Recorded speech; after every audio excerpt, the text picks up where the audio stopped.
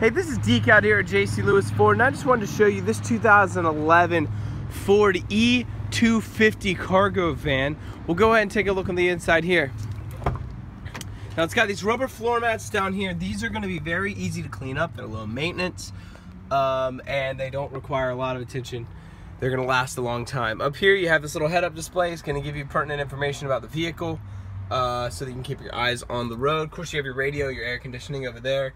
You have a bulkhead. We'll move around to the back. Back here, I already opened these doors up. You can see it's got the frames on here that's going to prevent things from bouncing out, shattering the glass, busting out your back window. Inside, you can see you clearly have these shelves. These are going to be great for storing your tools and whatever your company needs to use.